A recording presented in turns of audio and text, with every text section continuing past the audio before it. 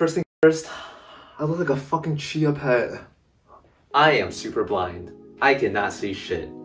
So whether I like it or not, I've always been into frames, glasses, and sunglasses.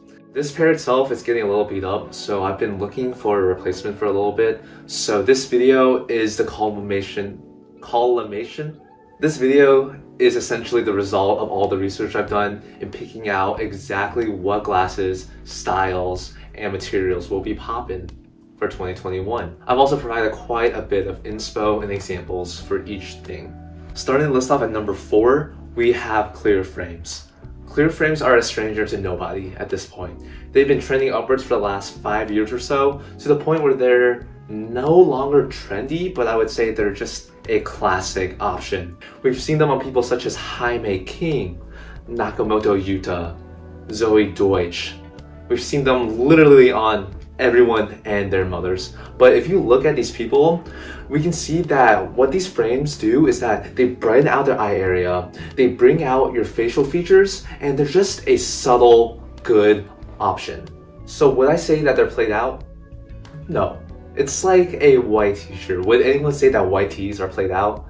They're just safe, everyday options. Most clear frames are typically super lightweight and really durable. It also doesn't hurt that transparency has always been a point of interest in fashion. We've seen it in the Off-White Converse with their transparent upper. We've seen it in other collections such as Moon Spring Summer 2020, Louis Vuitton Spring 2021, Fendi Spring 2019. It's just a fun concept to play with and people have caught on. So even going into 2021, you cannot go wrong with a pair of clear frames.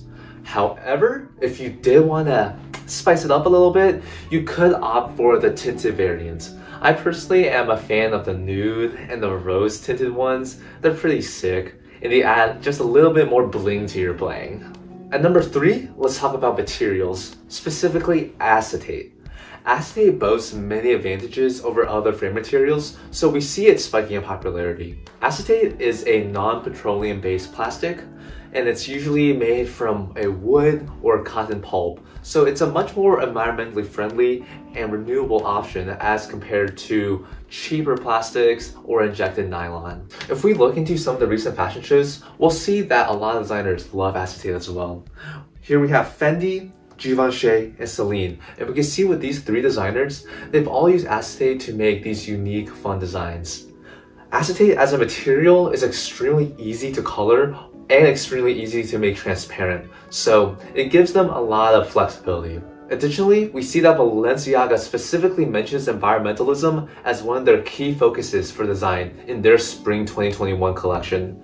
And this intent is reflected in their use of materials, specifically acetate for their glasses. Just to throw in some more examples, both Berluti and Valentino are using acetate for their designs. Plus, acetate is lightweight, hypoallergenic, and super durable. Personally, I picked up this pair of sunglasses from a brand called lexxola. They're tortoiseshell with this yellow tint, and I've seen a ton of other people buy from this brand, specifically Magnus Ronning, Emma Chamberlain, a couple others, and I have to say, I'm a big fan. All the advantages of acetate shine through with these shades. They're lightweight, I barely feel any pressure on my nose, and I'm just not afraid of these snapping at the easiest breeze. At number 2, let's talk about shape. Ditch your Harry Potter looking ass glasses, ditch your tiny ass frames and those feline cat eyes.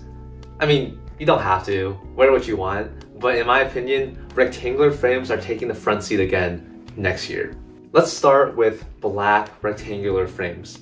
These are a classic silhouette, and one brand, Ground Cover, has recently done their version of them, and I am in love. Ground Cover is run by this dude named Avery Ginsberg, and they have a really good focus on environmentalism, and wow. These sunglasses, in my opinion, are beautiful. The shape is awesome, the color, the tint is solid, and everyone I see rocking them just looks like a complete fucking badass. If we move on to luxury designers, we see that in the 2021 shows, there are many people that have used this look, from Louis Vuitton, to Prada, to Ami, to Casablanca. If we look at the models wearing this specific type of accessory, they look so sharp and powerful like fucking Steve from Minecraft, you know? These frames in general take a lot of inspiration from the era of power dressing in the 80s, where women would wear dark, conservative menswear with more feminine accessories such as bags and jewelry to try to break into a male-dominated political and professional environment. This movement started way earlier with the Chanel power suit, but it's been picked up by many others, Margaret Thatcher being an absolute icon of this style. A great recent example is Jill Sanders. Although they didn't feature any sunglasses, the clothing is just so strong and powerful and just gorgeous. So even now, these motifs and ideas behind power dressing are still incredibly relevant. Outside of black, we also see funkier rectangular frames from designers like Dries Van Noten and also Valentino. But regardless, rectangular frames give your face and your overall outfit this sharpness, this angularness, and this sense of power. If you pair it with sharper and darker clothes, it multiplies that effect. But also, if you wear it with some more flowery, some funky stuff, the juxtaposition is really great. Gives your outfit some more interest and some little more contrast. Lastly, at number 1, big, oversized, face-blocking glasses and sunglasses are back in. If we look at the runway, there have been numerous examples of this from Tom Ford, Fendi, Stella McCartney, Undercover, Acne Studios, and even more. To me, it seems like a lot of these designers are taking cues from the 70s, where these style of glasses were hugely popular. Tom Ford is a great example of this. He says that he turns to the models from the 70s like Pat Cleveland or Donna Jordan. He admired and took inspiration from their smiles, their style of makeup, and in essence, their style as a whole. If you look at his collection specifically, you can see how 70s inspired these looks are, especially with that makeup. Undercover, in a similar fashion, had an entire set dedicated to Patti Smith, who was a punk rock feminist icon. These designers all took inspiration from the 70s, a time where people were able to find happiness and carefreeness in a time of political and social unrest and general strife. Outside of that, big glasses just look sick. If you have big glasses, wearing them like this, you got a mask on and you got like a hat or something, you're just incognito, bro. You feel so sick going to Target all decked up. If you go for a more subtle pair, you look like a grandma. If you go for a louder, funkier pair, you look like a rock sensation. There's just no losing with these big, funky, fresh, face-blocking glasses. Overall, I found this to be a pretty big success. I picked up 2 really sick pairs of sunglasses that I'm pretty happy with.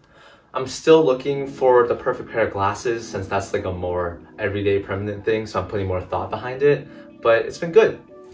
Also, if you're curious about this jacket, I have a pickup video coming up soon because I picked up a lot of really sick stuff. So, thanks for watching, subscribe.